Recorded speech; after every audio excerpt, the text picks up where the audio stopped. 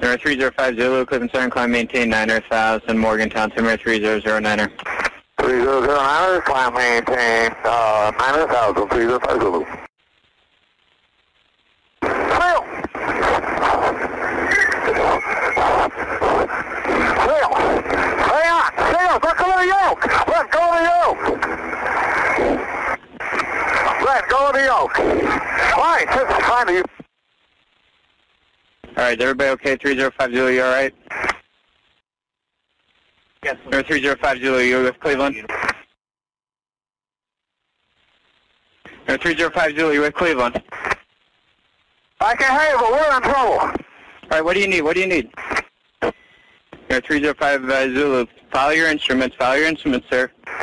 Alright, I'm gonna... Number 305 Zulu, I do show you descending. Follow your instruments, sir. Trust your instruments. I'm following my instruments. What happened? I got in a real bad updraft. I don't know what happened, sir. You got it under control? Yes, sir. Roger, 05 Zulu, just get yourself under control. Evidently, I got into a bad updraft. I went way up. No matter what I did, it was still climbing, and then all of a sudden, it let go the other way. 05 Zulu, you're fine, you're fine. I'm showing you level at 5,000 right now. Just,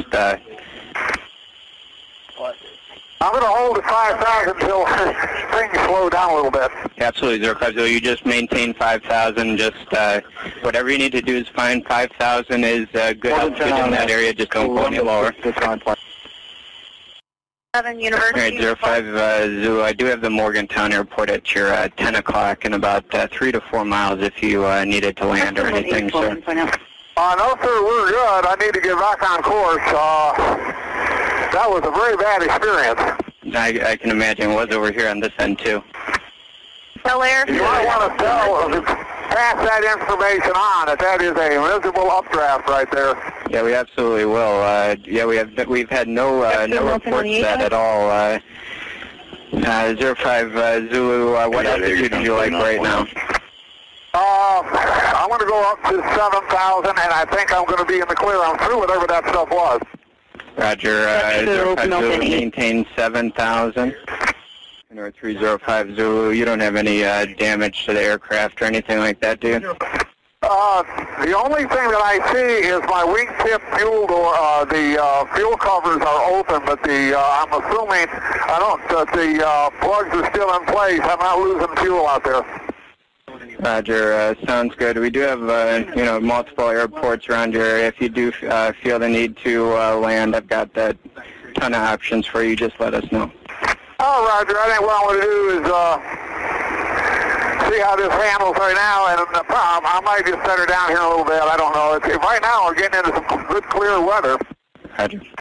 05 Zulu, you encountered that severe updraft there at 8,000, is that correct? And then you went up and then a sudden downdraft as well? Yes, sir. How high was my altitude?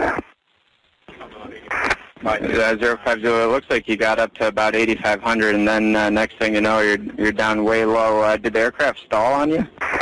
Yes, sir. It did. We were trying to control the climb, and then all of a sudden it just ran out of airspeed. And now, and all kinds of stuff went on, but I think we're all right. But I've never had that happen before. Roger. Yeah, I've never had that happen on frequency either. Yeah, trust me, if you need to land and just get everything sorted, that'd be fine. We got lots of options, like I said. Oh, Roger. I think. Well, let me get down here the road a little bit here and look and see. I'd like to get in the clear, and then we'll go from there. Sounds good.